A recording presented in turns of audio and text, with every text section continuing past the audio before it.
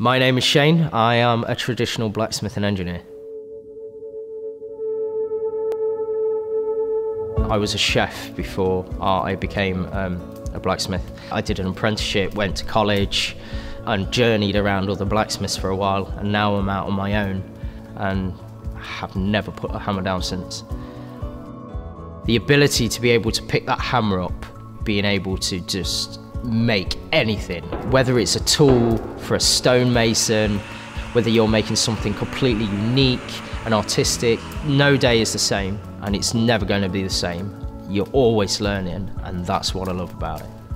Every tool is unique, so the benefit is that I can make it and tailor it exactly to how I need it. You can't buy any of the tools off the shelves that we use here. It has to be made, and that's how it's been for hundreds of years. The enjoyment comes from the creation, bringing life to what was just bare parent metal. I've become empowered.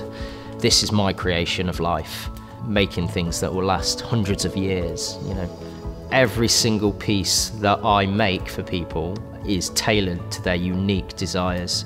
So whether they want to see hammer marks all over it or whether they want it more machine locked, I will provide that, and I will make it just as beautiful either way. I have to be happy with it before the client then gets it, and if they're not, I will redo it.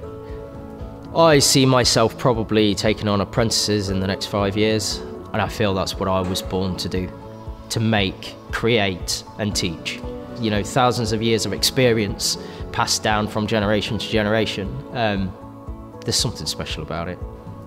To the people that want to do something different, it's worth the struggle.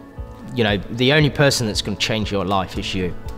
And I've been 9 years struggling at this. I'm still struggling, but I'm still fighting for it because it's exactly what I want to be doing.